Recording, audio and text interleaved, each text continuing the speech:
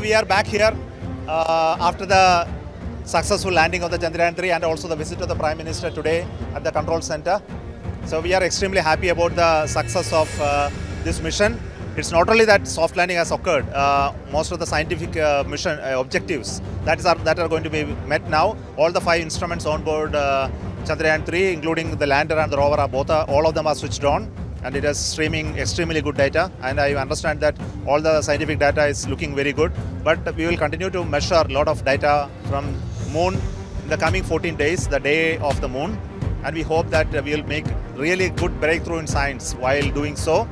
So we are looking excitedly for the next 13-14 days until the day on the Moon sets, and next 14 days for the wake-up call from the day when it opens out, how the Vikram and the Pragyan will do its further 14 days of work. So let us all pray and wait for those events.